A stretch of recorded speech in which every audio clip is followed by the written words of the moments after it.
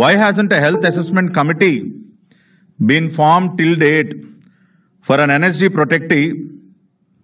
It is mandatory. I mean, he is a VVIP. He is a former chief minister. He is the current leader of opposition.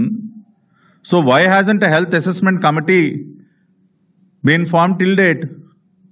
So we demand the prison authorities and the Jagan Reddy's government to respond to it. And also, why haven't Mr. Naidu's personal doctors are not being allowed to check on him? And why are they? And they can also be included in this committee. Not only the government doctors, but his own private doctors who treat him regularly should also be included in this health assessment committee, and it should be done immediately. And also, why are the doctors not allowed to provide an accurate assessment of his health? See, the health bulletin which they have released yesterday with parameters like his blood pressure and pulse, they are not sufficient.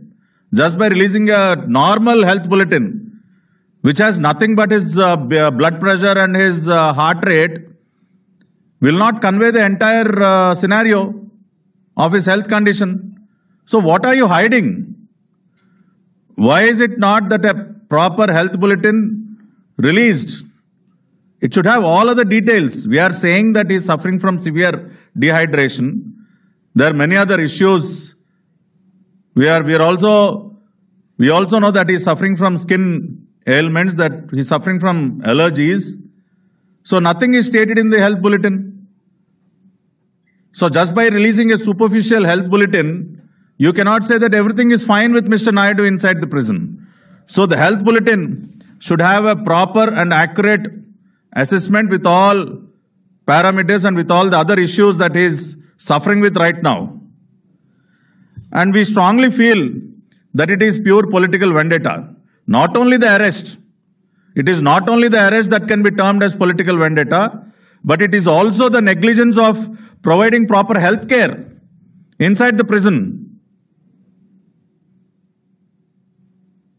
Is the same happening with other political detainees across the country? Is it the same that happened to you, Mr. Jagan Reddy? You were also in prison for for around 16 months. Were you also treated in the same way? We heard that in Chanchalguda prison, you even had a own private kitchen with your own team of cooks cooking for you. You had your own private doctors visiting you and treating you, doing consultations with you. You were given all kinds. You enjoyed all kinds of facilities.